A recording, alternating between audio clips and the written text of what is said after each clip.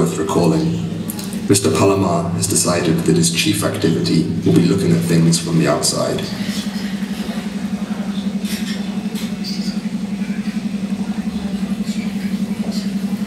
A bit nearsighted, absent-minded, introverted, he does not seem to belong temperamentally to that human type generally called an observer.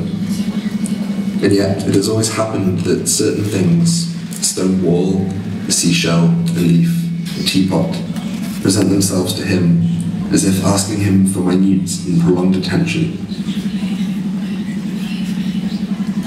He starts observing them almost unawares, and his gaze begins to run over all the details, and is then unable to detach itself